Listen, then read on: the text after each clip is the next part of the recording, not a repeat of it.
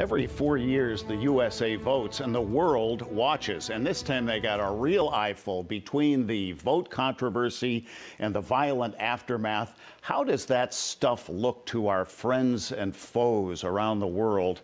And how will President Biden be perceived and received by other world leaders?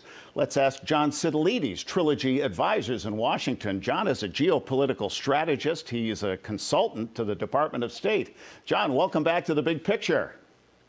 Great to be with you, Holland. Thanks for having me. The ultimate insider succeeds the ultimate outsider, Donald Trump, whose first Secretary of State seemed out of his depth and whose eventual Secretary of State came off kind of gruff. Joe Biden and his more diplomatic Secretary of State already know many world leaders. Does this give the president an immediate advantage? To a certain degree, Holland, I think it really depends on a case-by-case basis which leaders and which countries we're talking about. For instance, General Secretary Xi is probably still wondering what kind of a relationship he'll have with President Biden and the Biden administration. As you correctly note, there will be a smoother, more nuanced diplomatic tone to U.S. foreign policy, and Joe Biden was clear about that during the presidential campaign. But it seems at least the first several weeks of this administration, they're largely sticking to the Trump strategy of how to deal with China. Very tough on Hong Kong, on Taiwan, on making sure that we provide arms to Taiwan, coming down hard on Xinjiang, and continuing the Trump policy of calling China's policies against the Uyghur Muslims genocide. And so I think they're looking to see where there are going to be some differences, maybe in terms of trade talks and the like. But Xi, I think, is going to be puzzled by the Biden administration for some time to come. What'll be what Moscow's perspective will be. On the one hand, you have the extension of the New START nuclear treaty between the United States and Russia, but you also have the ban on fracking on federal lands, which will make the U.S. A less powerful exporter of oil and natural gas, which means that the prices of those natural resources will drive up, and that will help the Russian economy. But there may also be sanctions on the Russian-German pipeline, Nord Stream 2, that will cause a tremendous row between both the U.S. and Germany and the U.S. and Russia. So that's going to be a very fluid relationship, I believe, in the months to come. And I would just round out right now, Holland, on Iran, which I think was looking forward to a restoration of the JCPOA under a Biden administration.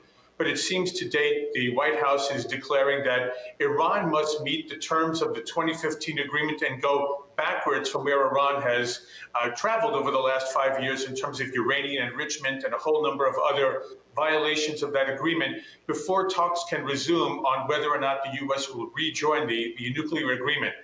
But the Iranians have also got to be happy that the Biden administration has declared that the Houthi rebels in Yemen are not a terrorist organization, which is a bit of a slap against our traditional Saudi allies in the region. So again, a very nuanced foreign policy under this new administration in three of our most troubled regions in the world. John, take us inside what Washington insiders call foggy bottom, the Department of State, as Anthony Blinken takes over and President Biden is appointing new U.S. ambassadors around the world. How is the vibe inside state these days? I think it's a very positive one. Remember that Anthony Blinken is a veteran of the State Department. He pretty much launched his foreign relations career in the State Department in the early 1990s before moving over to work in the Clinton White House and the National Security Council. He's an 8-year veteran of the Senate Foreign Relations Committee when now President Biden was either chairman or ranking member.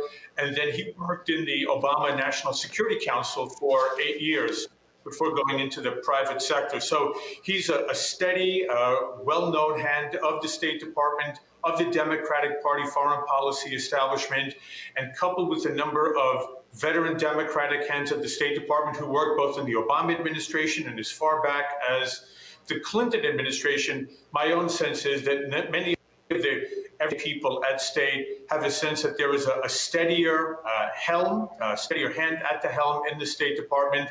It'll be less disruptive than it was under the Trump administration. But of course, President Trump was very clear that he intended to be a disruptive force, whereas Joe Biden is looking to be more of a calming salve so to speak, in the State Department. And we'll see that play out both in terms of the relationship between the White House and the State Department, with the Senate and the House of Representatives on foreign policy, and certainly through our embassies and international organization memberships around the world.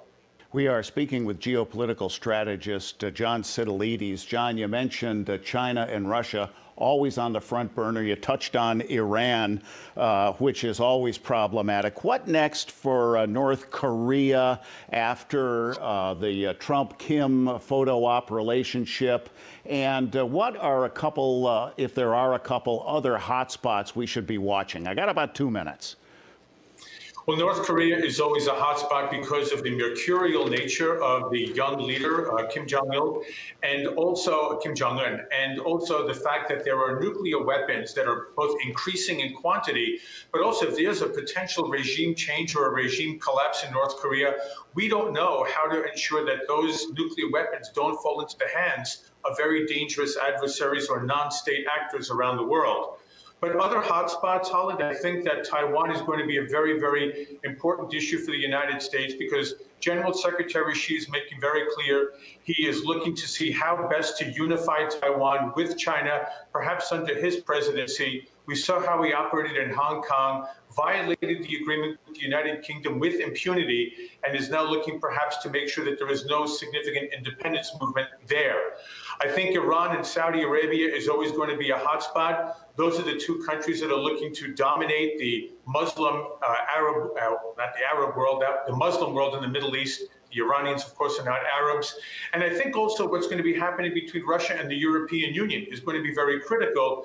We see just in recent days has been a very difficult relationship that has become much more troublesome in the last several days.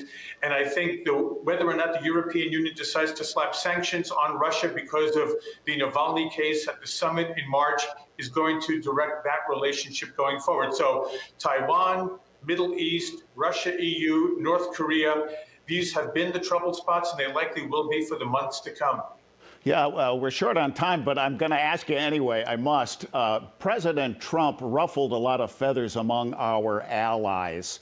Are we better off now? Are the Brits and the Europeans heaving a sigh of relief that Uncle Joe is in the White House now?